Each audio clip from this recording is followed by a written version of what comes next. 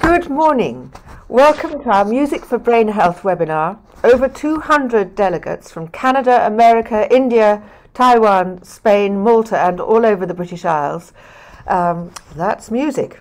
And I think Katie, much loved BBC broadcaster, Arts for Dementia patron, violinist, dancer, who is kindly chairing the discussion today. There are 200,000 new cases of dementia in the UK each year, as yet incurable, a terrifying prospect. But symptoms can be eased, and if people engage in weekly music and other well-being activity to nurture their resilience in the community. So today's webinar is focusing on how music making helps to relieve the isolating fears people feel in the period leading to diagnosis of a potential dementia. To encourage GPs to refer patients at the outset of symptoms through their social prescribing link workers to local musical opportunities to empower them to protect against cognitive decline, loneliness, depression and strain, enhance mood, self-expression and preserve confidence, brain health, and, as we all feel today, bring a joyful sense of camaraderie and accomplishment. Could you all go on mute, because we're getting all sorts of extraneous sounds. Thank you. Yes, Tackling the challenge of playing, learning music together, heightens brain activity and becomes a joy. Singing in a choir, musical theatre, opera group, playing an instrument, listening, improvising, learning new music, performing it. Oh, thank you. Engages the whole brain. As we age, it provides a tool for a total brain workout. We warmly welcome our speakers, Dr. Iban Tripiana Sanchez, a clinical neuropsychologist from Spain, with a special interest in how music helps the challenges of mild cognitive impairment. Dr. Bogdan Chivajurga, clinical and global lead for the National Academy for Social Prescribing, and founder of NHS England's Social Prescribing Student Champion Scheme. Phil Hallett will present the wide range of genre offered through the Coda Music Trust in Hampshire.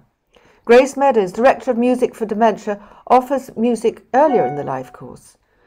Victoria Hume will explain how musicians can raise awareness of your programmes through the Culture, Health and Wellbeing Alliance's Regional Champion Network. And Sean Brand, Regional Champion and Learning Coordinator for the Social Prescribing Network in the East, will show how link workers can help spread the word to Before handing over to Katie, may I introduce you to Muir Gray, Director of the Optimal Aging Programme at Oxford, author of Increase Your Brain Ability and Reduce Your Risk of Dementia, and key advisor to our Arts for Brain Health webinars. Muir, hello. Hello. I just say two short things by way of introduction.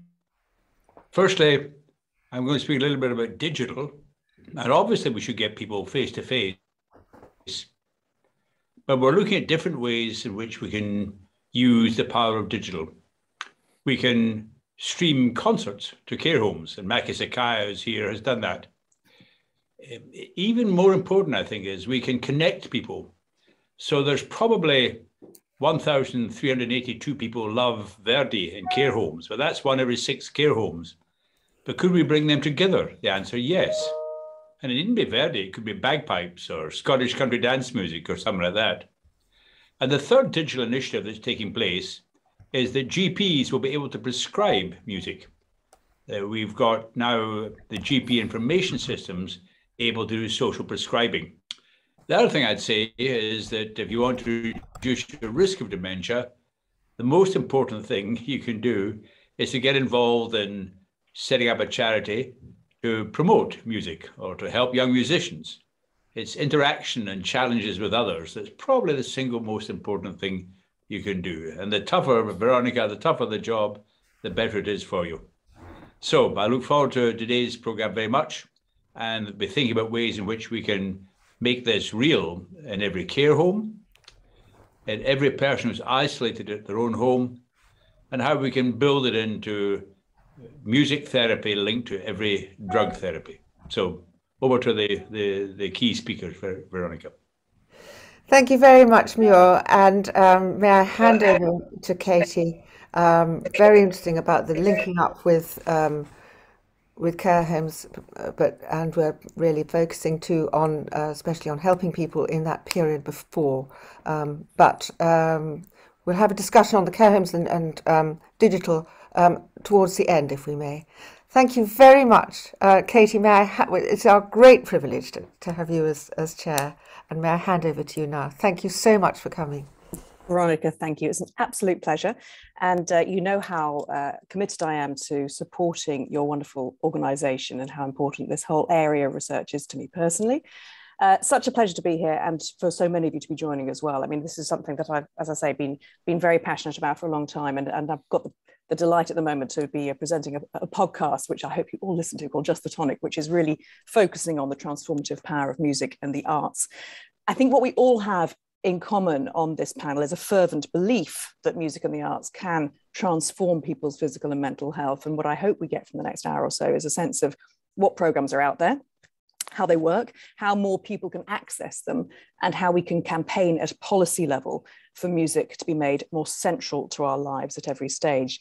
We have this eminent panel. Veronica has already introduced them, of course, and I'd like to ask them all to talk for about 5 minutes or so each, so that then we all have a chance at the end of this hour to get involved, have a discussion, and for me to be able to take questions from you all as well who are listening to this webinar. So first, though, it's my great pleasure to hand over to Dr. Sanchez, the clinical neuropsychologist from Spain, which we already heard about from Veronica. But Dr. Sanchez, if you can just sort of set the scene for us, if you like, Dr. Ramon, why music is so good for the brain.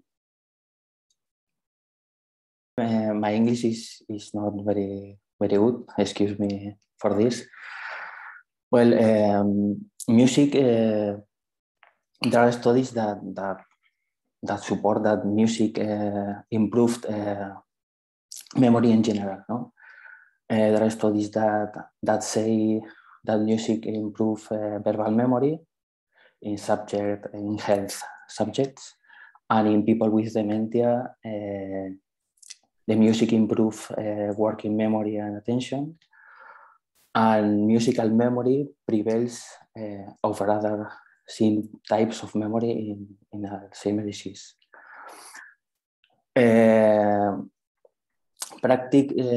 Active musical practice improve cognitive performance in general. In our group of research, we are working in this. And increase active musical practice, increase cognitive reserve. And if the cognitive reserve are increased, it's less probably that one diagnostic of Alzheimer or another dementias. No? Music in dimensional behavior reduce disruptive and aggressive behaviors and anxiety in Alzheimer's disease. Music is an important source of social and interactional cohesion, increases participation and empowerment in people with dementia. Live music reduce apathy in people with dementia too. And one of the effects of music in the brain are increased dopamine in brain and the pleasure sensations, active endogenous peptides, the music reduces stress and protects against disease, modulates pain too, music in the brain, reduce levels of beta endorphins, of cortisol, biomarkers of anxiety. And one important thing of music for me in dementia is that music strange the immune system. One of the probably causes of Alzheimer's or another types of dementia is a cause by infection. Herpes virus is related to dementia, bacteria in gingivitis, infection in the mouth like gingivitis, related to dementia too, and strengthening the immune system by the music is very, very important for me. Studies provide evidence that music increase activity of NK cells, increase the total number of lymphocytes, T cells, CD4, and it's very important. Music modulating immune system. Well, music increase social participation and increased empathy is important. Music increased oxytocin levels too. Thank you very much indeed. You say that's all you had to say, but my goodness, that was more than enough, because that sort of evidence that you are sharing with us is so powerful for us to be able to spread this message of how important music really is in a practical sense to help people with all sorts of health conditions. Now, I just wanted to invite Bogdan, please, to speak next, because Bogdan, you're working so much with other doctors. I know how passionately you feel that this sort of knowledge about the importance of music and the arts on brain health has to be integral to training in the medical profession. So please, over to you. Thank you so much, Katie, and a pleasure to see you all, and thank you for the warm welcome. And it's lovely to see so many familiar faces from the past, but also many people from around the world joining in. Thank you, Iban, for that fantastic point around the evidence and the benefits for music. And as Katie rightly said, you only said you have this little, but actually you contributed hugely and enormously. Now, let me just ask you to imagine something. When I say the word health or healthcare, what do you think of? What do you imagine? Just portray that for a second without me putting any pictures, any slides in there. And we're already in a group where I'm sure you'll be thinking about much more. But your mind does, without you wanting to do so, wander and go around and think about scrubs, stethoscopes, blood tests, x-rays, imaging scans, blood pressure cuffs, pills. Well, that's what young students go into healthcare for, right? Stitching, suturing, surgery, illness. And you're not wrong to imagine all of those things. It's the way that medicine has been really portrayed for decades, using battleground terminology of fighting illness.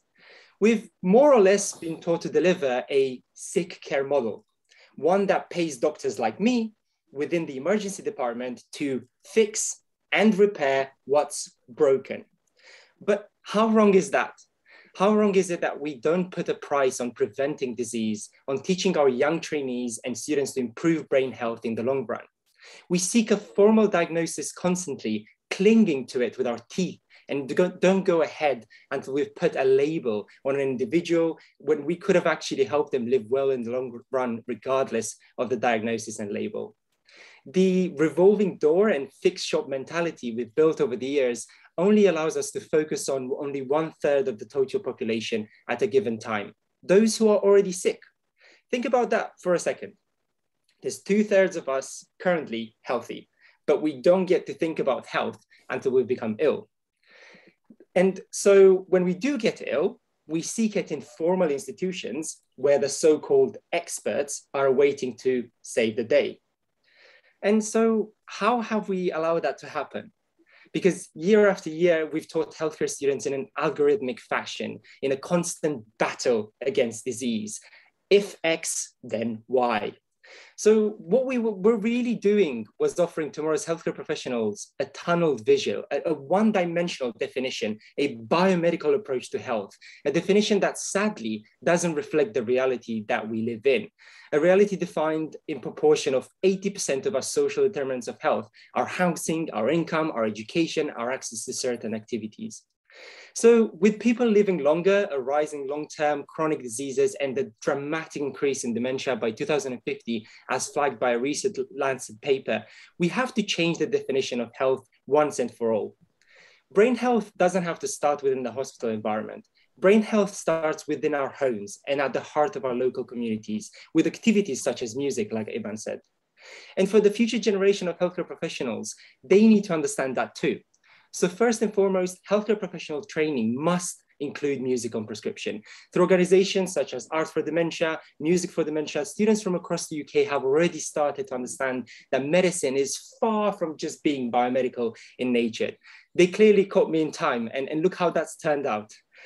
Secondly, early referral and accessibility to brain health activities such as music within the community is crucial.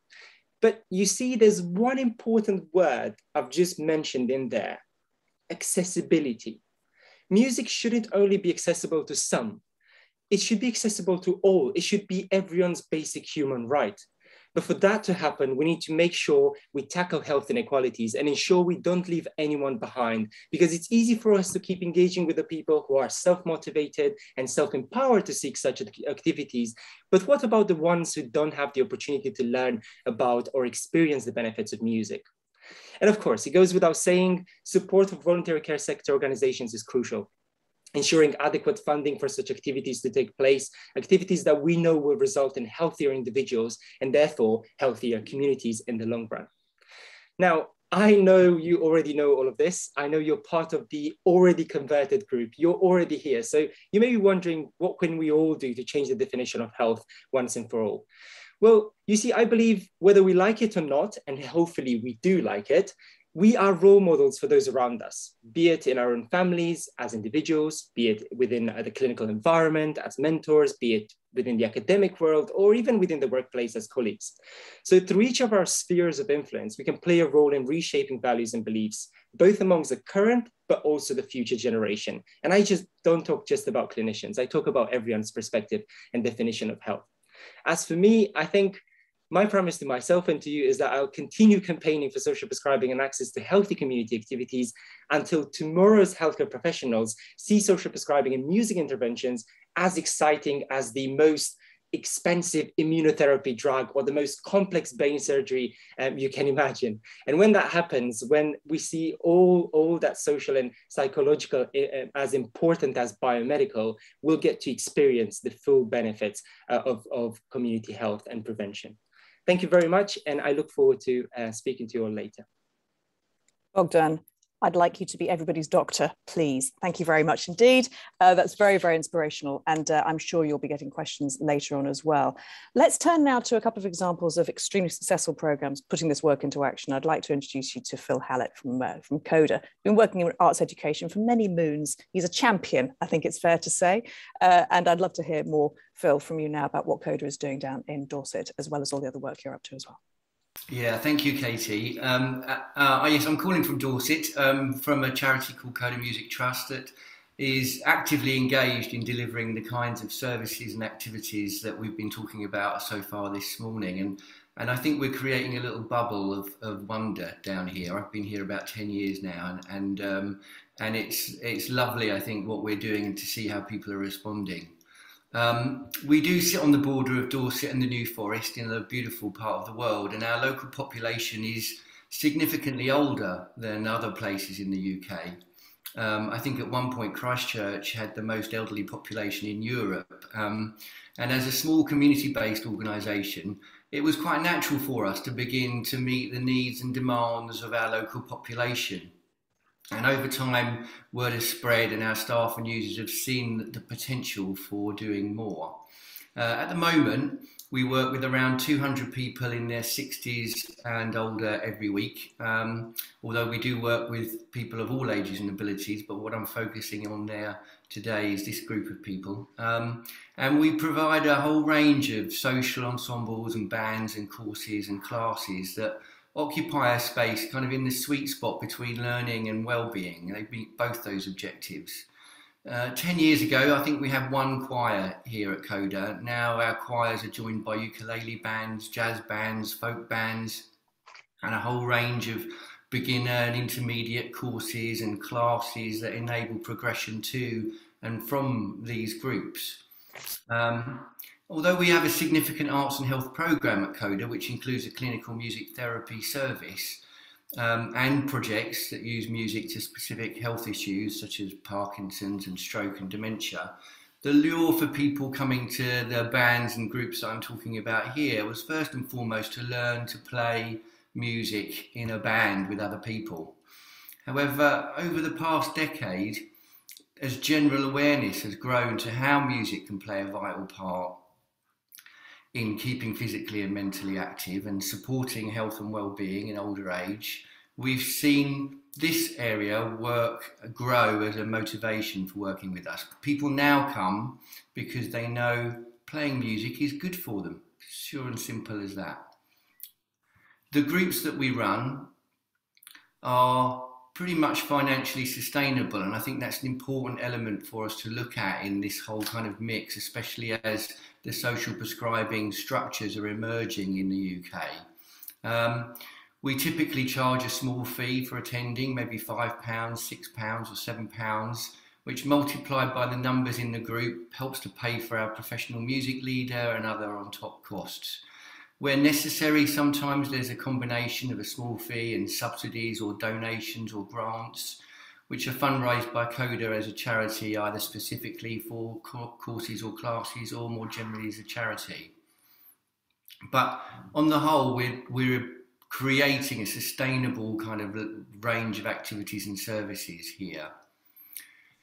There's no formal evaluation around the impact with these groups, just a myriad of anecdotal evidence and testimony from those attending about how it's helped with a recent bereavement, or how it's kept people positive and connected throughout the pandemic, or how their confidence has grown having performed publicly for the first time.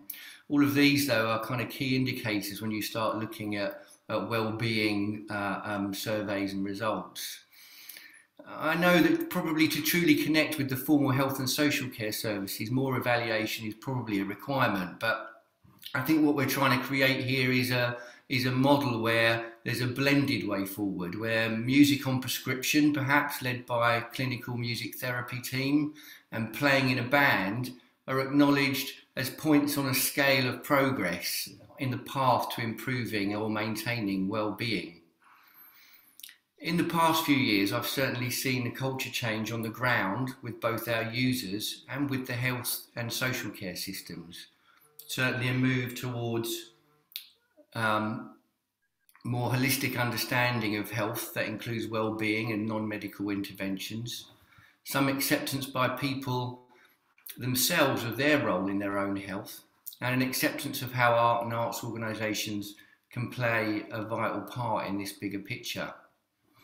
I remember when I first got here, we would deliver to GP surgeries our flyers around singing for health sessions, and people were confused as to why we were doing such a thing and not accept those flyers. They were wondering what that was.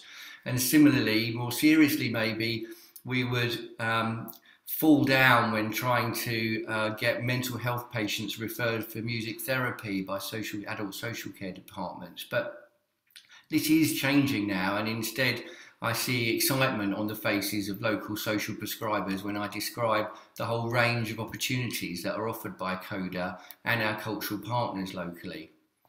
There are lots of challenges, I think in particular how we work together with such different cultures of practice.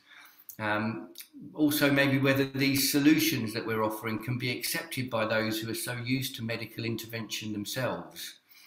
And even whether charities like Coda can survive to play their role in this system as funds become scarcer and need greater. But for now, I know almost 25, mostly older gentlemen will invade Coda shortly for their Rusty Rockers session, which is a kind of musical men's shed for those who know that initiative. They come to achieve their dream of playing in a rock band, but in the process they make new friends and find support for their shared concerns. They're challenged and stimulated mentally to learn and play their favourite songs, and physically to get and keep their fingers and toes moving.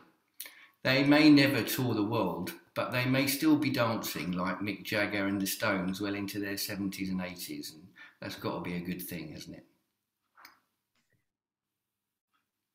It most certainly does. I mean, I've now got that image in my mind of what your morning is going to be like after this webinar, Phil. And it's noisy and it's full of joy. Thank you so much for all the work you do. Can I turn now to Grace at Music for Dementia to just explain a little bit about the powerful work that you've been doing there, Grace? And also, I know that you're aiming to work with the DCMS and change policy, so it'd be really interesting to hear that angle as well.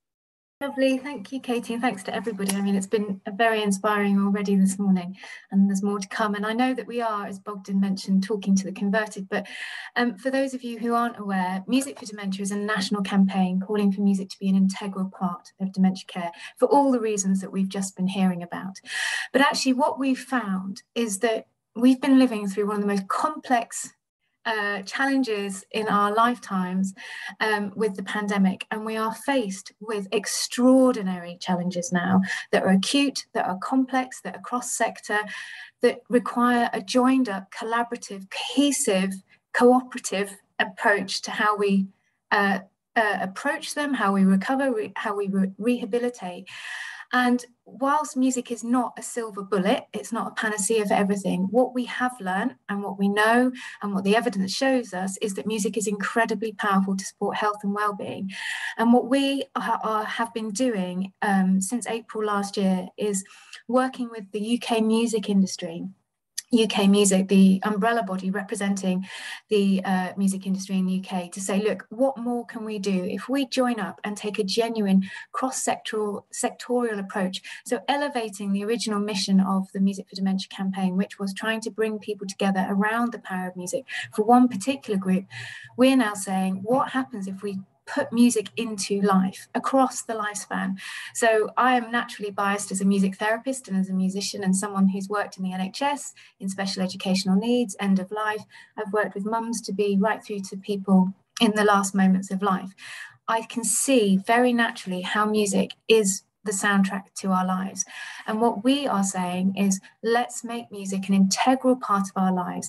And I think that, Bogdan, you said something really important about accessibility, and I think that chimes in very nicely with what we've always said at the campaign, is that it's about the right music at the right time, delivered in the right way by the right person. It's that individualized, personalized approach, and you can take that if you have the right national and local services in place. And that's what we're calling for with this work that we've been doing with UK Music. We've done a series of workshops. We're currently in the process of writing a report and presenting that to the DCMS, to the Department of Culture, Media and Sport, Department of Health and Social Care and Department for Education, because we understand that we need to do this together if we're going to create that culture and behavioural change and that different approach to music, taking it from being that nicety to that absolute necessity. I think it was Oliver Sacks, actually, I think I hijacked his phrase that he talked about in one of his books about music being a necessity for people living with dementia. And we've always said that music isn't a nicety for people living with dementia, it's a necessity. But actually, as we are all musical beings, we all have the capacity to respond to music, whether we believe that or not. Regardless of what we think of our voices, we all have an inherent ability to respond to music. And therefore, we have this capacity to have music as a health and well-being tool across our lifespan. And what we've found through this consultation that we've been doing is that we are a nation of untapped musical potential. We're not saying, as Phil's just brilliantly alluded to, is, we're not all going to be, part of the Rolling Stones. We're not all going to be Nigel Kennedys. We're not all going to be, extraordinary musicians of that caliber, but we can use music to enhance and improve and enrich our well-being and our sense of self, our sense of contribution to the world, all of these soft skills that actually create meaning and purpose and give us drive and momentum and support our well-being. And in turn, all of that does feedback and support brain health, of course. So we will be presenting to government a very, very bold vision of how we put music into the lifespan. And brilliantly, we already have the support of the Secretary of State for the DCMS, Nadine Dorries, who we are talking to at the moment about these recommendations. We have the support of the music industry and the likes of Universal Music, which is incredible. We have the support of the Director for Personalised Care, James Sanderson, and others at the NHS, and all of you on this call. And I think that's really important, because I think naturally there are issues in the music and health space because of the impacts on resources. But what we're saying is, let's get behind this one mission, one vision. And in doing that, we can try and make sure that we have an ecosystem that works for all and that allows local services to flourish, but also allows national programs to happen, and they can work in partnership together. It might sound a bit utopian, but actually it's not. If we get it right, if we get the structures in place properly, we can make this happen. We can make it so that somebody is growing up with music, and that music is then a tool that they use for, an autonomized tool, a self-agency tool to support their health and well-being.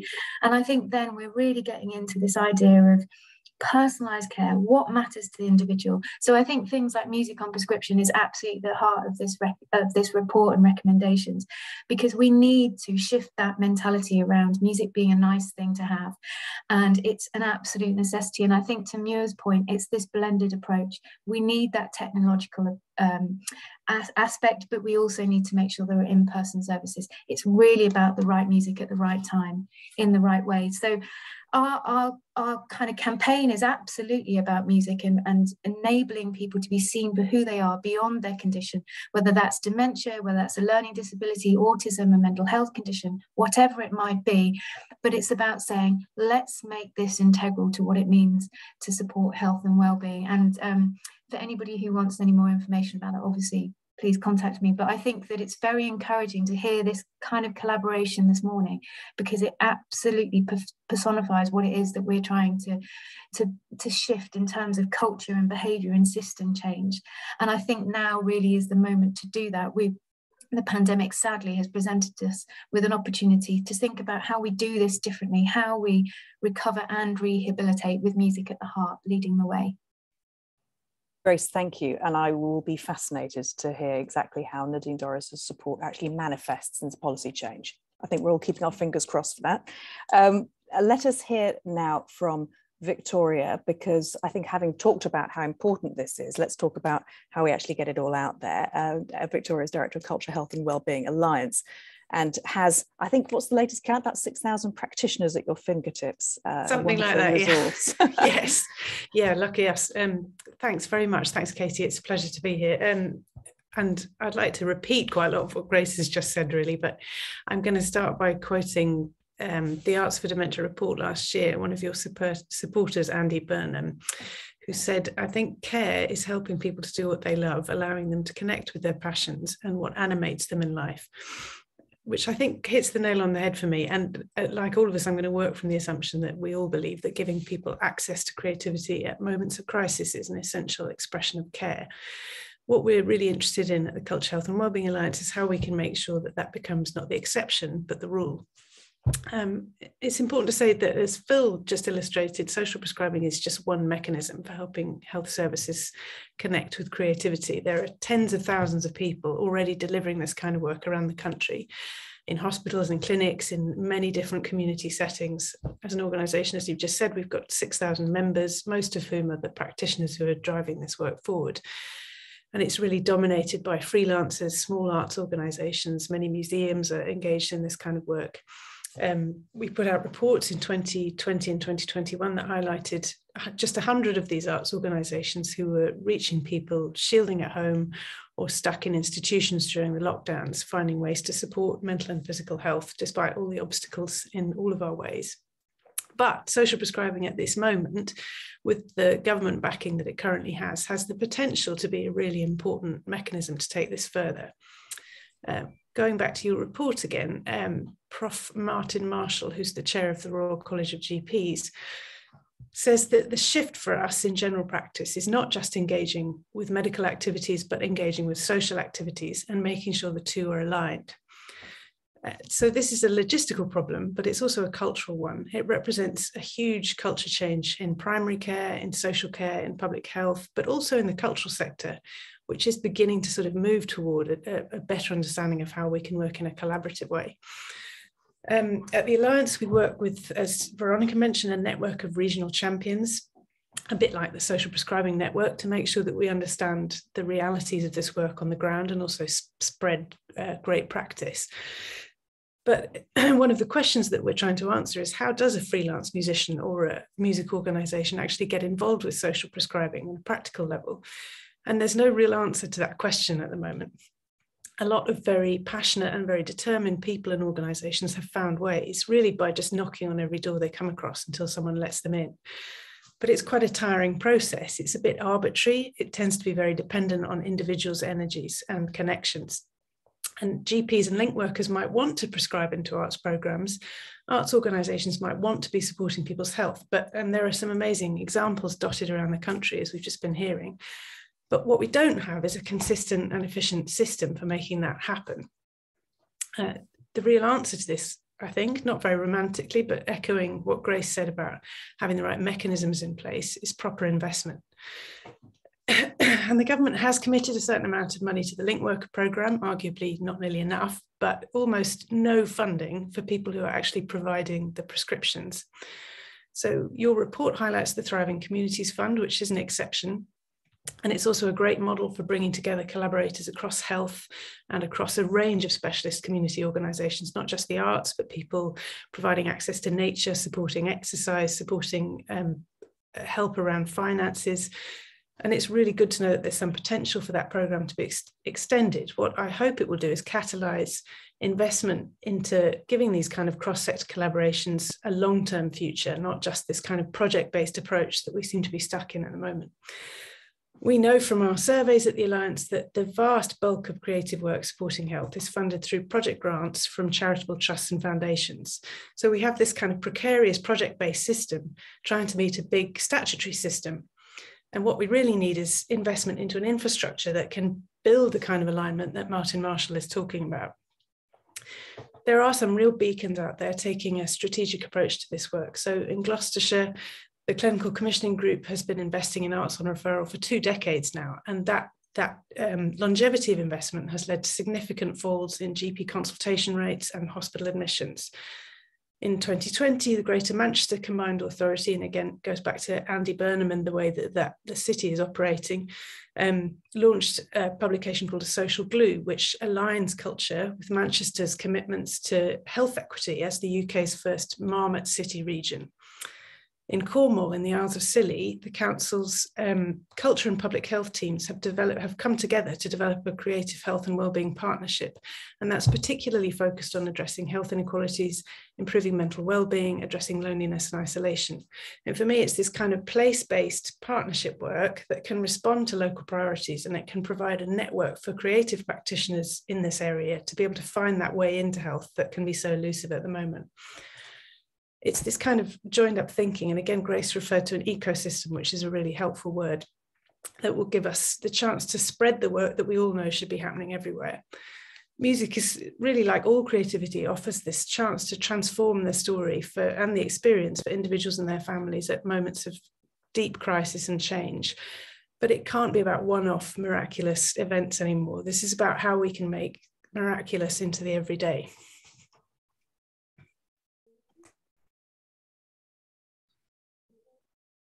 Victoria, thank you so much. And I think it's ideal now that we've got Sian Brand here to talk from the perspective of being part of one of those networks and to discuss a little bit about the challenges faced, just trying to make it all pull together and actually working with the practitioners. Thank you, Katie, and thank you so much, Victoria, and all of the other previous speakers. I am just so totally inspired, and I've been in social prescribing for a number of years now, probably almost 7 years from when the network started, the national network, and we've seen moving from a social movement of social prescribing to national policy in probably the quickest turnaround I've ever seen happen for the NHS in terms of commissioning something. So where does social prescribing sit? So it sits, it came around formally within the long-term plan, which is now 3 years old. And the funding for the link work has been in place now for 2.5 years. So we're still relatively new in terms of national policy.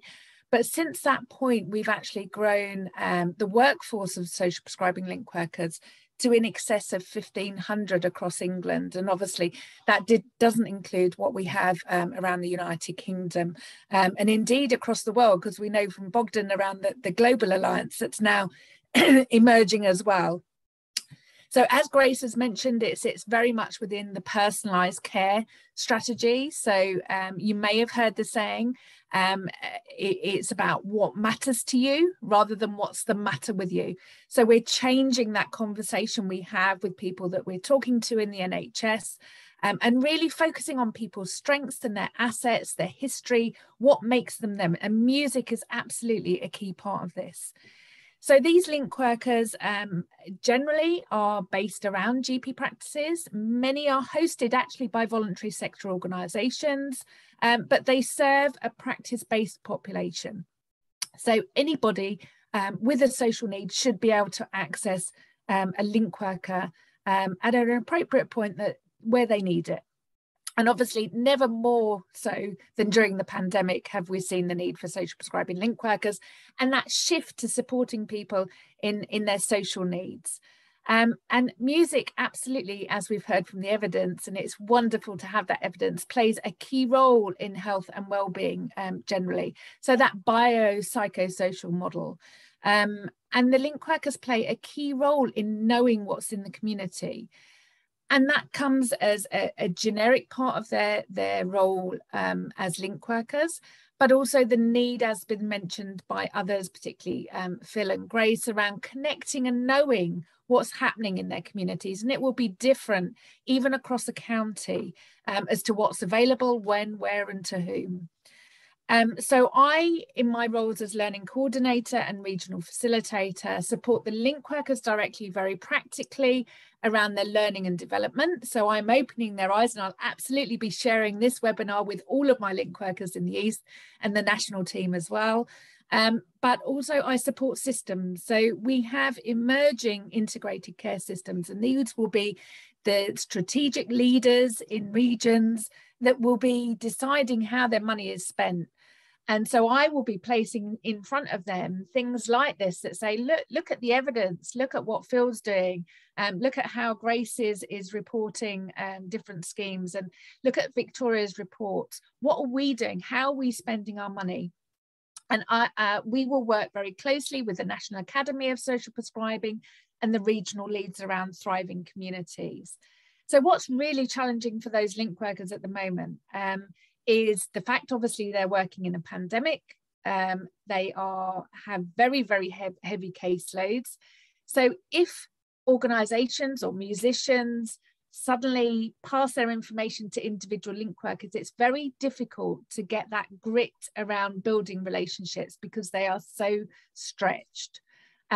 Even though the ambition of NHS England is to grow teams of link workers within primary care networks and GP practices, we're not quite there yet.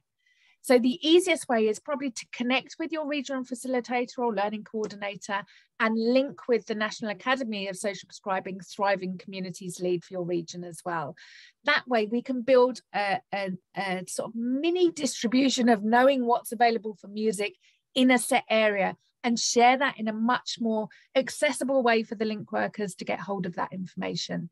We hold peer support sessions, and many of the areas actually like to have speakers come along and tell them what's going on. So there's some really practical ways that we can help you connect. And I hope you take that opportunity to link with those appropriate people.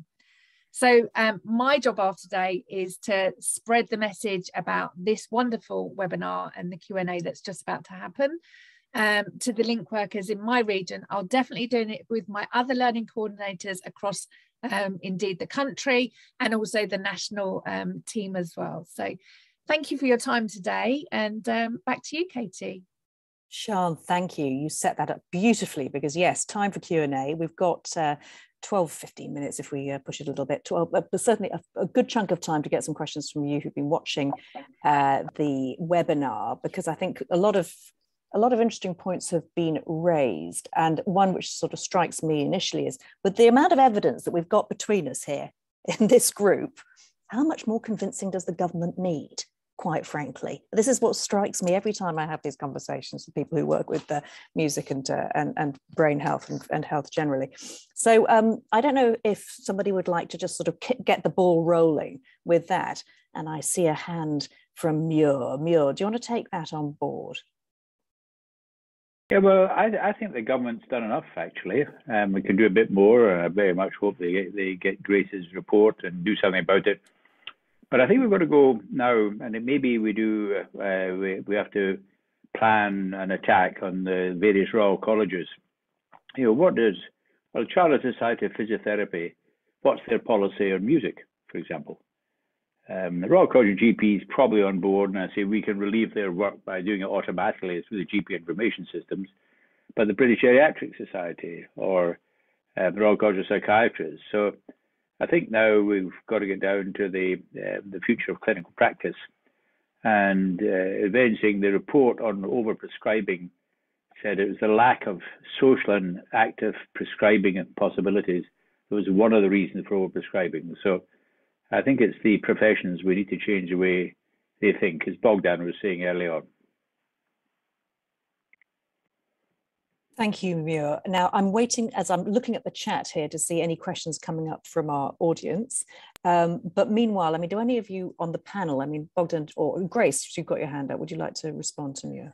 Yes, I'd absolutely agree with what Muir said, and we do need that, absolutely. But we also need a public campaign so that we start to understand the role of music in supporting health and well-being much more.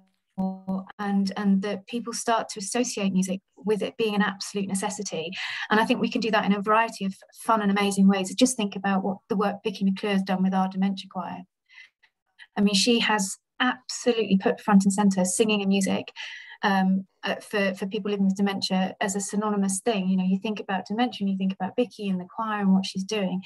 And if we can do that over a period of 3 years, a really targeted, well thought out national campaign that has important landing points in it, we can start to help people make associations with music where they may not do that now, currently.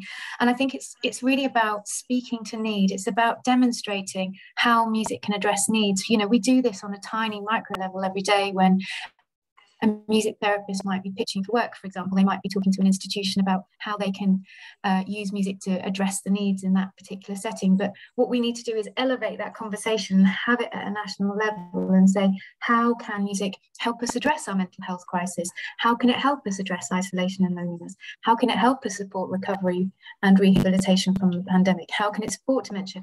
We need to be taking it up to a huge level in terms of the messaging. It's a real communications piece, I think, as well as the kind of systematic, tactical stuff that needs to happen that sort of underpins and ensures that sustainability that Victoria is talking about. I think your point about it being a big national conversation is so important, Grace, but I know there are questions coming in as well, making the point that, of course, you know, there is a reduction in music in schools. And if we're not getting children accessing music at a young age, then we have got a bit of a problem at getting them to understand the importance of music for their health and well-being. So are you sensing at a policy level when you're dealing with the DCMS that they're talking to the Department of Health, Department of Education as well? Yes, that's part of what we're doing, is we're trying to take a cross-departmental approach to this, is to bring DCMS, Department of Education and the DHSC together, because if we want to push that lifespan message, then we have to have all of those departments working together. Now then, Veronica, you had your hand yes. up here. I just want to get back to what we're on about today, which is we need to bridge this gap for people as symptoms of a potential dementia come in. We need GPs to know that they should refer them to music right at that early stage, because they are living in fear and trauma, and the great strain at home needs to be overcome. And also, although Arts for Dementia and Music for Dementia have dementia in their name, where possible, especially before a diagnosis, when people are traumatized by the thought of having dementia, to refer to brain health. The Global Brain Health Institute had an excellent podcast by a person who who had dementia, and she said, I would much rather that I was told, because dementia has demented, that terrible adjective that people misuse. And she said, I'd much rather people told me that I had brain disease, like heart disease, and it's a matter of tact. And so if we can try now and think of brain health, preserving brain health, always to be positive and empowering, before and even actually after. We all needed to have dementia in our charities' titles, because people needed to know that music and arts and all of that really do help. But where possible, if we can change the language and refer to preserving brain health before and after diagnosis, even if our charities are called dementia, it would make people feel much more less uncomfortable. And so we need to, but if we can also, we just need to bridge this gap, and we need to do so by, I'm hoping, a campaign for an amendment to the NICE guideline, dementia diagnosis guideline. They talk about social prescribing, they talk about arts for people, which was quite an achievement for dementia post-diagnosis, but now they need to make definitely sure that they keep people in the community, because if you're engaged in music, all that time when you're having the memory assessment, which makes you feel that you've failed, and probably failed in front of your son who has never felt sorry for you before, and you don't want anyone to feel sorry for you. You really need to be engaged in these lovely musical activities that'll keep you. Obviously, we want Music for the Life course, which is fantastic. I mean, it's and Arts for Life course, it's terribly important. But we need to make a concerted effort that if you ever know of anybody with who has these things, instead of having people saying, oh well, she's away with the fairies and I'll talk to the houseman or I'll talk to the wife, talk to them, get them engaged, and I must admit, go to Coda, because I mean, the range of music that you offer there, it's just phenomenal. Anyway, sorry, I'll take my hand down. Victoria, what would you like to contribute?